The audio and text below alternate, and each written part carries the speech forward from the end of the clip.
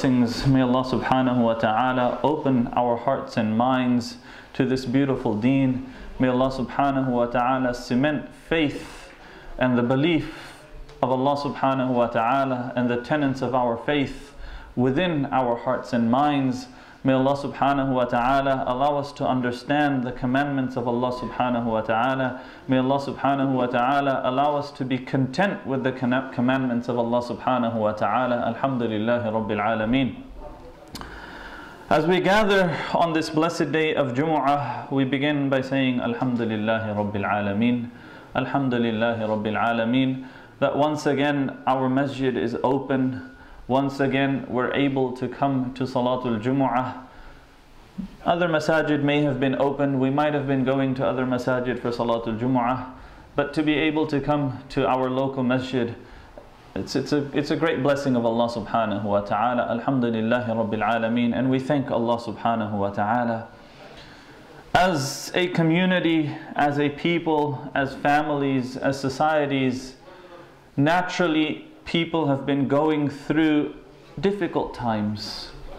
Over the last few months, over the last year, we could say, people have been going through difficult times. And more recently, there has been a greater loss that people have felt. And this loss that we feel, it's Allah subhanahu wa ta'ala has put in place a mechanism. And as believers, if we follow this mechanism, things become easy. And if we distance ourselves from this mechanism, then things become difficult.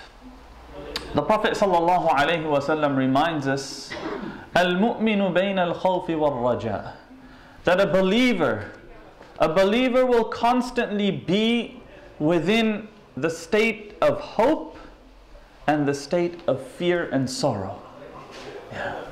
Hope and fear. These are two things that keep us going. But when a believer falls or starts leaning towards fear and starts focusing on fear, then subhanallah, that's not good for an individual. It's not good for an individual. And we see it within our communities. People have been inside their homes. People have been within their bubbles, within their groups, not being able to meet other people, and it's affecting people. It's affecting people mentally. Subhanallah, yesterday I was talking to an individual and he turns around and he tells me, Mona, I think my father is becoming senile. Meaning he's perfectly fine, because now when you talk to him, he's there but he's not there. He listens to you but he doesn't listen to you. And he says that I feel that he's been inside the home for over a year, not been going out, maybe meeting a few people here or there, but not been going to the masjid, not been going, nothing. So he goes, it's affecting him, and he goes, he needs to now get out of this. And he goes, I'm actually thinking of booking tickets for him so that he can go back, spend a few months in another country and then come back. But subhanallah, for us here, we need to understand that we need to focus on the hope part. Hope. What is hope? Hope is what keeps us going. Hope is what keeps us going. Subhanallah, in Urdu they say, Dunya ummeed pe chalti hai. Yeah, hope is what keeps us going, and this is what we focus on. No matter what they say, hope. Hope is something to look forward to with desire. Yeah, something to look forward to with desire, to move forward with optimism. And this is what keeps us going. Subhanallah, we look at the dates, March 8th, the kids go to school, Alhamdulillahi Rabbil Alameen. Yeah, and then you say, okay, March this, April 12th, the shops can open. Subhanallah, restaurants will open. This will happen. It's that hope which keeps us going. But subhanallah, no matter what we're going through, we understand as believers, the difficulties that we face, these are from Allah subhanahu wa ta'ala. The minute we understand that this is from my Lord, this is from my Creator, this is what Allah subhanahu wa ta'ala wants for me, it becomes easy for us.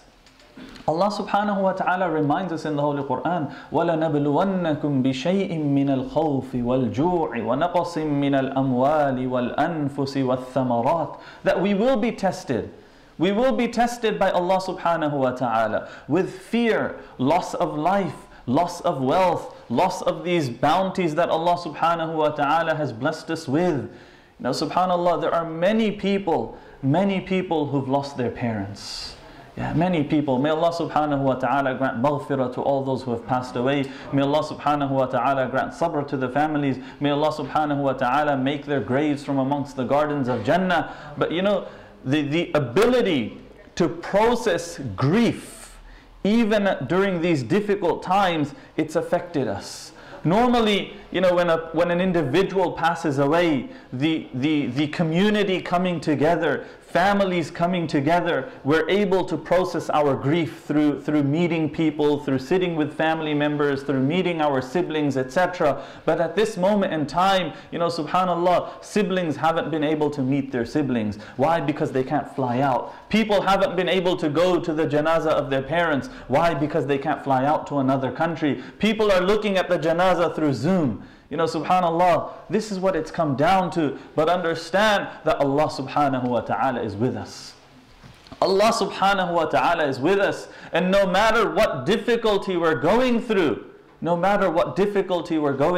a saying of Ibn Abbas radiallahu anh, that when a person goes through difficulties, you know, be thankful to Allah subhanahu wa ta'ala. Number one, that this difficulty of mine, it could be greater. It could be something larger. It could be something more. But Allah subhanahu wa ta'ala kept it at this. Number two, be thankful to Allah subhanahu wa ta'ala that this difficulty of mine is regarding something of the dunya. Yeah? Regarding something connected to my dunya and not something connected to my deen. Because subhanallah, you know, if it's connected to deen, then that becomes very difficult. Yeah. Whether it's loss of life, whether it's loss of wealth, these are all things connected to our deen. And yes, it's challenging. It's challenging. But alhamdulillah, our iman is still secure. Alhamdulillah, you know, the faith that Allah subhanahu wa ta'ala has blessed us with, it's still secure. And number three, he reminds us that be thankful to Allah subhanahu wa ta'ala that this difficult moment is something whilst I'm alive in this dunya, and it's not something that I'm being put through in the akhirah. Yeah? Because no matter what we're going through today, if on the Day of Judgment we can walk through the events without being reckoned by Allah subhanahu wa ta'ala, may Allah subhanahu wa ta'ala grant us Jannatul Firdaus bidunil hisab, without any reckoning from Allah subhanahu wa ta'ala. But imagine that difficulty on the Day of Judgment, standing, you know, in the plains of Hashr, and then going through a difficult moment. So subhanallah, Ibn Abbas radiallahu anh reminds us that no matter what we're going through in this dunya, you know, be thankful to Allah subhanahu wa ta'ala and put a positive spin on it. And remember, you know, this ummeed, this hope, it's what keeps us going. Allah subhanahu wa ta'ala reminds us, inna ma'al usri yusra, that indeed after hardship there is ease. سَيَجْعَلُ اللَّهُ بَعْدَ عُسْرٍ يُسْرًا, that indeed after hardship there is ease. And our masjid opening up, we getting together like this, alhamdulillah, you know, we're thankful to Allah subhanahu wa ta'ala. But let this be a first step. Yeah? Because on the flip side, as individuals, we have become complacent. Now we've started the month of Rajab. The month of Rajab is the month that comes before the month of Sha'ban, and the month of Sha'ban is the month that comes before the greatest of all months, the month of Ramadan. And Ramadan is on our minds. We are thinking about Ramadan. You know, just today after Fajr, there's a brother that was walking with me. He says, Mona, what's going to happen for Salatul Taraweeh? And I go, that's on what everyone's mind. You know, with this social distancing, how many people are we going to fit in the masjid? You know, normally when it comes to Ramadan and Salatul Taraweeh, the first few days, there isn't even space in the masjid. People have to stand outside. You know, that's how filled our masajid are. Even if we take away the children, even if we take away our elders, what are we going to do? Allah subhanahu wa ta'ala knows. There's no answer. There's no answer. Only Allah subhanahu wa ta'ala knows what's going to happen. But yes, maybe we will need to start doing taraweeh within our homes. And when we talk about doing taraweeh within our homes, those homes that have huffaz will be able to do this. Yeah. Those homes that don't have huffaz, maybe we should start thinking about this. Maybe we should start thinking about this. Maybe it's time that we start investing in our children. Yeah. Remember, a hafiz of the Quran, the parents on the Day of Judgment will be treated like kings and queens. Yeah. When we take a look at these young children, you know, mashallah, the children that are enrolled in a hifz class, what they go through, you and I cannot understand. Especially here in these countries, they wake up at 6 o'clock in the morning, they start learning their Quran, they go to school, they come back from school, 5 till 8 o'clock, they're back in the madrasa, they have to do their homework, they have to eat food. You know, there's no time for them. There's no time for them. Many ustad even call them on Saturday morning. They get called on Sunday morning. They get called during the holidays. You know, they don't. But subhanallah, they're doing all of this for the book of Allah subhanahu wa ta'ala. You know, the next time we see a hafiz, let's look at them with a different light. The next time we see a young child that's going to a madrasa and becoming a hafiz, let's look at them with a different light. Let's treat them with respect, inshaAllah. But maybe now is the time where we start thinking about creating huffaz within our children, within our grandchildren, inshaAllah. And remember, when we think about, hifzul Quran, to memorize the Quran, it doesn't necessarily have to be the whole Quran. Just last week on Saturday, I met a 69-year-old person that lives here in Layton. Yeah, I actually met him down in Ilford, Woodford. Yeah, he lives here in Layton. And he said, Mona, make dua for me. He goes, I've started memorizing the Quran. He goes, मैंने 3 juz hifz kar liye hain. Yeah, memorized 3 juz at the age of 69. And that's inspiration for us. Yeah, but subhanallah, it's not too late. We can start memorizing the Quran so that we can lead taraweeh within our homes. We don't have to do the whole Quran, but if someone's memorized juz if someone's memorized the 29th juz, we can lead Salatul Taraweeh within our homes, with our families, inshaAllah, and have the intention that if Allah has blessed me with children, then inshaAllah I will make them huffaz of the Quran. Make the intention that if inshaAllah Allah blesses me with children, then I will make them huffaz of the Quran. I will make my grandchildren huffaz of the Quran, and inshaAllah it's these things that will be of benefit to us, inshaAllah.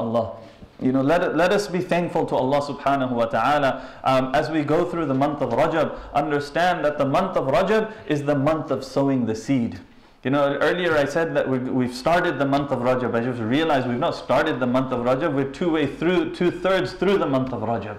Yeah, the month of Rajab is the month of sowing the seed. Right now, we sow the seed for the month of Ramadan, so that when the month of Ramadan comes, we're ready. We're already in motion. We don't need to worry about 0 to 60. We're already going at 60 and 80 miles an hour. Yeah, so that we're able to maximize from the month of Ramadan. And for us, with the masajid opening, with the schools opening, with some form of normality coming back to our lives, we need to bring that normality back to our life when it comes to the relationship with Allah subhanahu wa ta'ala as well. Because being very honest with you, all of us, we have become complacent. We have become complacent. Over the last year, there have been no talks in the masajid. There has been no events in the masajid. Many weeks the masjid has been closed. People, even when we take a look at the numbers in the masajid, alhamdulillahi rabbil alameen, but if we're to remove the social distancing, the numbers would go down very little. How many people come for Salatul Fajr? How many people are coming for Salatul Isha? Yeah, we need to step up, inshaAllah. We need to step up. We need to push ourselves right now, inshaAllah. We don't push ourselves on the first day of Ramadan when the moon is sighted. No, we start pushing ourselves from today, inshaAllah, so that we're ready. we're ready for when the month of Ramadan comes. May Allah subhanahu wa ta'ala, allow us to start preparing ourselves for the month, in this month of Rajab. May Allah subhanahu wa ta'ala allow us to start preparing ourselves for the month of Ramadan. May Allah subhanahu wa ta'ala, remove the difficulties from our lives. May Allah subhanahu wa ta'ala allow us to look forward to the future. May Allah subhanahu wa ta'ala make the future be blessed for us. May Allah subhanahu wa ta'ala make the future be full of barakah for us. May Allah subhanahu wa ta'ala accept our coming together. أقول قولي هذا فاستغفروه إنه هو الغفور الرحيم.